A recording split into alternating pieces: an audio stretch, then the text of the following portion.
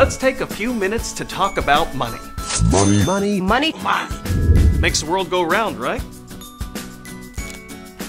Yeah, it really does. Just take a look at this. Every day, millions and millions of people all over the planet go to work. And why? To make the money they need to buy the things they want.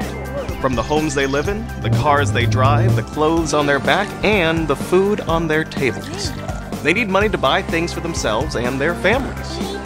They work hard for their money, at least most of them do, and although they don't all get paid the same, they all like to earn a reasonable wage. And that's true of teenagers, too. After all, you're an important component of this international system of producers and consumers, and you all need, or want, your stuff. And you buy lots of it. As a matter of fact, teenagers spend a lot more money every year than you'd imagine. And they make that money by doing a variety of jobs. I'm a service associate at Wheel & Sprocket. I started out working at the register, taking down bike information. I also spent some time here in the back, building some bikes, learning about how bikes work, and started at $8.25 an hour. My job is helping people pick out a wardrobe or get ideas of what they might like. Yeah, pretty much that. And I make $10 an hour. I'm a lifeguard at the McGraw YMCA, and I make $8.25 an hour. I work as a sales associate, so some of my basic duties are like keeping the fitting room in check, walking the floor, making sure the customers are doing okay. I also run the register. I make $8.50 an hour. Well, like you and your classmates, these students have a lot of different jobs and they get paid at different rates. What do you think? Should they all be paid the same? Should everyone in your class be paid the same no matter what their job is? Nearly 200 countries around the world have minimum wage laws. The notable exceptions are the Scandinavian countries, Denmark, Norway, Sweden, and Finland that have no minimum wage at all. And these are countries ranked among top 10 best countries to live in, according to the United Nations World Happiness Report. And the amount of minimum wages paid are all over the board. In the Democratic Republic of the Congo, the minimum wage is the equivalent of 2 cents an hour in US money. Poland's minimum wage is equivalent to $2.97, and on the other end of the spectrum, France's minimum wage is the equivalent of $12.22 an hour, and in Australia, it's equal to $16.88 an hour. But we should all make more, right? More. What would you think if I waved a magic wand and everyone suddenly made $50 an hour? You heard me right. $50 an hour. No choice. An international law. Everyone makes at least $50 an hour. It would be awesome. I would just buy everything that I've wanted, and first of all, probably get my own car because that is an issue. That would be like, whoa. I'd be able to put that money towards bigger things. My paycheck would be, I would be a millionaire. Yeah. Would that be a good idea? Or might there be some unintended consequences? Let me tell you the story of what happened in the United States a long time ago. It starts in the midst of what came to be called the Great Depression. Things were terrible and a lot of people were out of work, including most young people. So the government thought they needed to do something about it. Franklin Roosevelt was president, and he decided to shorten hours and raise wages. There was a lot of debate, but in 1938, Congress passed the Fair Labor Standards Act. It set a federally mandated minimum wage of 25 cents an hour. By the way, 25 cents in the US in 1938 would command the same buying power as $4.18 in today's money. Back then, a ticket to the movies would cost 25 cents, and 40 cents would buy you a steak dinner. Today, that steak dinner could cost you $9, $12, or $40, depending on the restaurant. Well, that was then. This is now. The federal minimum wage has been going up little by little for years, and along with it, so has the cost of the things you buy. What do you think? To keep up with those cost increases, should there be a minimum wage, and what should it be? Should it keep going up, or is there a downside? Let's ask a couple of experts. Walter Williams and Tom Sowell have pretty strong feelings about the minimum wage and its unintended consequences. They're especially interested in the minimum wage because a lot of people say a minimum wage is good for minorities, and especially minority teens. Minimum wage laws have done more harm to black young people probably than any other single law that's been passed.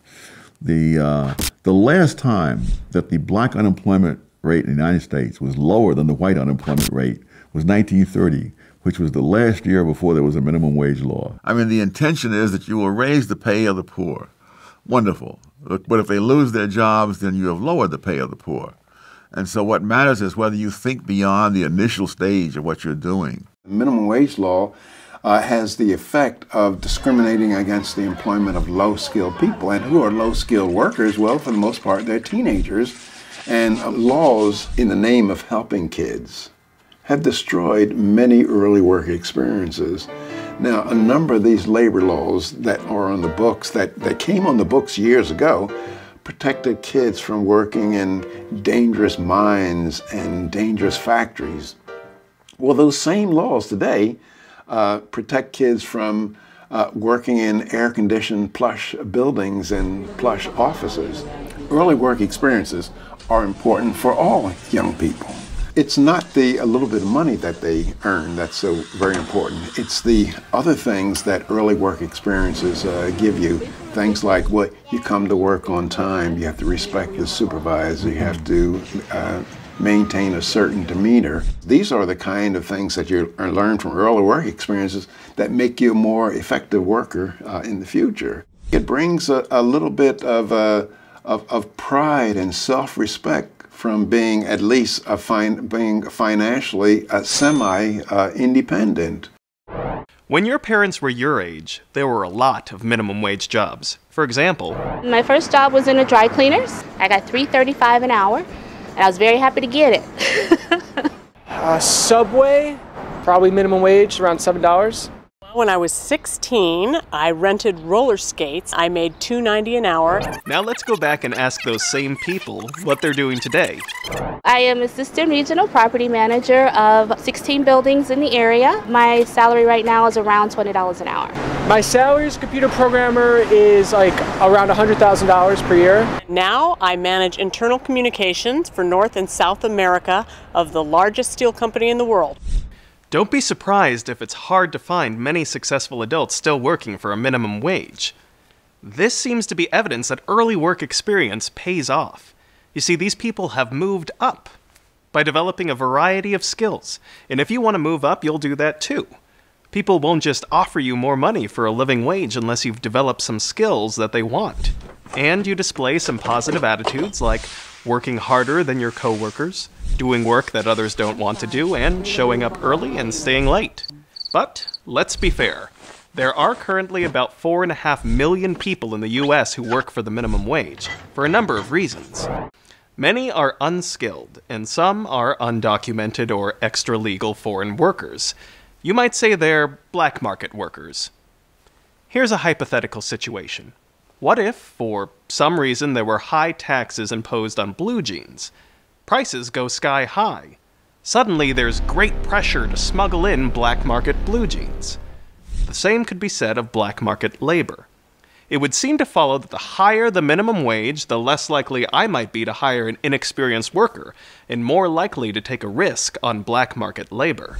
In Europe, it's classic, because they have not only higher minimum wages, they have all kinds of mandated benefits that the employer has to pay, all of which adds to the cost of hiring a worker, and all of which increases the unemployment rate. Young people in their 20s have unemployment rates of 20% and up, and they're unemployed longer. Okay, so let's talk to some employers. Where would they get the money to pay their workers if we increase the minimum wage to $50 an hour? $50 an hour, I have to close my door. I'd probably have to go out of business. I'd have to lay off most of my staff. If I have to raise my prices, I'm going to have to shut my doors. If I had to continue paying my assistant at that rate, I might as well hang it up. So how much would you pay for that burger? If the owner were faced with that big increase in the minimum wage, he's going to be passing on those increased costs to his customers, and at the prices he'll have to charge, you'll probably eat a lot fewer burgers. So you're not about to pay $25 for a burger? Well, maybe the owner shouldn't be required to increase his help's pay to that minimum wage of $50 an hour. Meet Kelly and Max. They're both 16. Last week they had interviews for minimum wage jobs at the local supermarket. They're looking forward to their first paycheck and being able to buy things they need and want.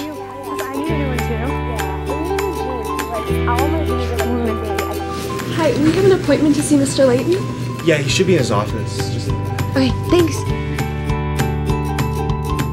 I cannot wait for that first paycheck. Yes? Mr. Layton, we interviewed for the cashier jobs. Max, Kelly, come on in. Take a seat. Take a seat. Ladies, you both seem like you'd be good workers and fit in well here at D&D Foods. Yeah, yes. Absolutely. We'd be super hardworking. I was all set to hire both of you. But as you know, the minimum wage has just increased to $50 an hour. So I'm afraid I can only offer one of you a job. And even that's a stretch. I'm under so much pressure to meet budget and payroll that I'm also thinking of ways to automate the stock room, which means hiring fewer workers at that incredible $50 an hour. I'm really, really sorry. It's okay. And that's not the half of it. Max and Kelly were planning on buying new phones until they saw the prices. We can't afford that.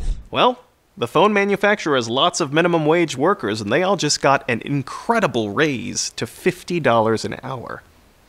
What could he do except to pass on his new cost to the consumer? Wow. So what do you think? Is this increased minimum wage mandated by government a good idea? Or might it cause shortages and therefore higher prices? But if you get a higher paycheck because you've done a better job, that's an opportunity. So, should employers hire their workers at whatever the worker is willing to work for?